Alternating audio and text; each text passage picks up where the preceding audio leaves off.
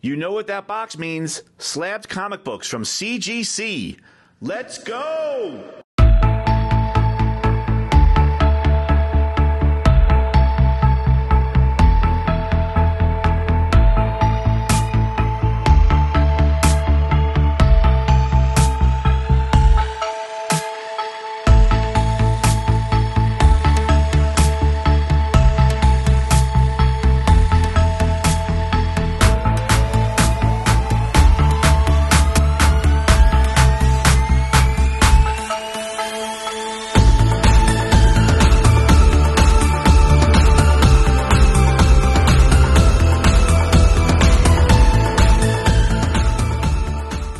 I'm looking at the invoice, and I got a whole box of G.I. Joe, A Real American Hero, and I thought all these books were over a 9.0.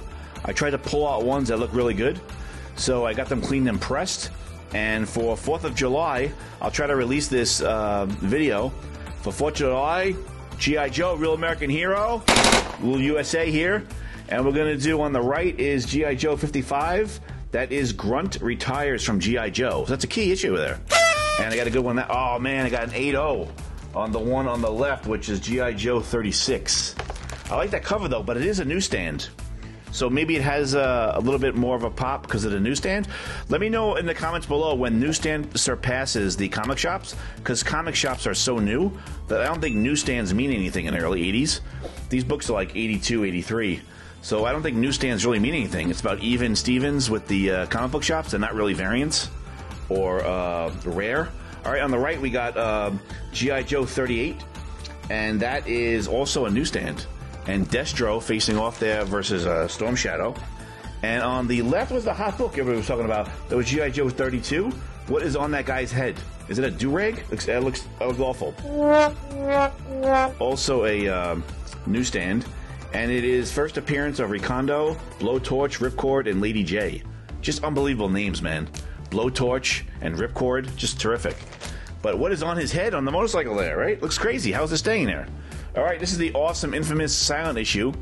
And this is the origin, first appearance of Storm Shadow, which I forgot about. I just know it as the silent issue. And on the, I got a 7.0 though, man. I think that was like closer to a 9. But on the right is G.I. Joe number 27. And that is origin of Snake Eyes and Storm Shadow. Goes over their origins there as they're fighting, and that's a newsstand. I think the newsstands might give it a little bit of a pop, even though these books aren't so crazy in value. The newsstands might make it pop a little bit, make it more rare. And I think a lot of these aren't really so up there in value. I might have to hold on to them a little bit and wait for them to phase into worth selling. But I'd love to just encase and slab that silent issue. I had these books since I was a kid, so it's kind of fun just to slab these. And I got them cleaned and pressed, and they look really good. All right, I hit 9s again on these too. All right, on the right, we have G.I. Joe number 15. That is the first appearance of Major Blood. So that was the key. I didn't realize that was the key. And it looks really good when they're getting over a 9 there. It look good. And on the left, we have I got a 9.2 on a G.I. Joe number 13. And that looks terrific too, man. That yellow cab, it's really popping. It's not really a key either, but it just looked like it was over a 9 and looked like it was in good shape. So I thought I'd get it slabbed from my, when I was a kid, I got a lot of these comics. I bought it off the rack, so some of them are in good shape. And then the next book I have here is, we got a bunch of first appearances here on the G.I. Joe. It's awesome, right? Number 11. It is the first appearance of Airborne, Gun-Ho, Doc, Snowjob, and Wild Bill. And first appearance of Destro in Cameo. And that cover is amazing, right? A paratrooper with a machine gun shooting at a jet ski. It's just awesome, right? And on the right is number 12. That's not a key either. But, oh man, these are both low grades though. I got an 8.0 and a 7. But they're both newsstands. So maybe that gives it a little bit of a pop. Maybe that does something for me. I don't know. I'm hoping, I gotta look these over to see why. I thought they were over 9s. Maybe my grading is lacking here. I thought these were all over 9s when I was looking at them, but maybe I should have inspected much better inside the book, like open them up and really looked around. And I got a double of that one, another newsstand. Oh, but this one's a 9.8. All right, so I got a double, and that one was a 9.8, even though the other one was a lower grade. He's on the snowmobile. What did I say? Jet ski? It's on a snowmobile. And on the left, G.I. Joe number 9. I thought that was a key, but it's not. It's not a key issue. I thought that was the first something. That's Scarlet there, right? Hanging out the chopper. But that looks in great shape. Do it! Do it! Man, 8.5. It looks awesome, doesn't it? For an 8.5? It looks really good. I like the way they look in these slabs. They do a great job cleaning them. I think I had doubles of that one too, though.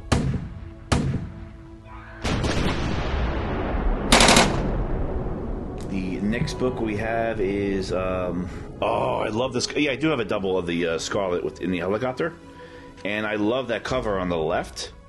Right, just the machine guns going back to back. It's just awesome, right? And this is October Guard appearance. So this is somewhat of a key, and I love them back to back with the machine guns. They're all out of bubble gum. They had to kick some tail, man. All right, and that's oh man, I got a 7.0 on that, but I got a 9.4 on the second one on the right there. So I had a double of that, and it's a newsstand. So maybe the newsstand does something for it, makes it pop. I kind of love that cover though, man. It's great on number 7. All right, these next two, I had no idea. On the right, I'm looking at this book. On the right is G.I. Joe number 5. It's a second printing. I had no idea. I couldn't even tell. I don't know why I had a second print of that book. And on the left we have with G.I. Joe number 4, right? And that looks terrific, right? I love getting these high grades on these early 80s books. Looks kind of sharp, kind of cool. And I love these covers, man. The tank, right? What are they, in Central Park there? And I got a couple more G.I. Joes for 4th of July and the holiday spirit here. I got number 3 on the right. Yes, I got over a 9 on this also. And on the left, I knew this was a second printing because of the pricing there. The way the pricing is 75 cents there. But I don't know why I had a second printing of number 2. I think number 2 was low printed. And a lot of people had it was hard to find. But the second print is worth some money, actually, in these high grades. So I thought I'd slab that. So these aren't really high value, like, really books. Maybe 100, 200 bucks. But I think they'll phase into higher pricing. I'll get them slabbed. And maybe I'll hold on to some of them before I sell them. I'll wait for them to get a little bit... 2 more books here. All right, and I got the I got the number 1 on the Baxter paper, and I had a double, so I had a copy of it. These are both newsstands. Oh, nice grades. I got over 9. If you like the content here, like and subscribe. I got a 9.2 and 9.2. I was going for a 9.8 on one of them.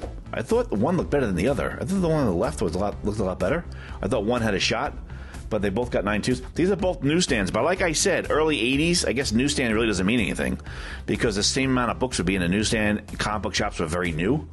So the comic book shop would probably, the direct is probably actually more rare than the newsstand in the early 80s and the 70s. So let me know when that transfer happens. Is it late 80s, early 90s, when the newsstand starts having value as a variant or as a low-pressed book? But these look terrific in these slabs here. I'm glad I actually cleaned and pressed these and put them in a slab instead of just having them bag and board.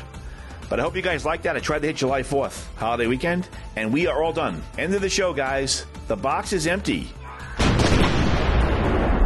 right, hope you guys enjoyed that. Check out my other videos, and I will see you guys next time.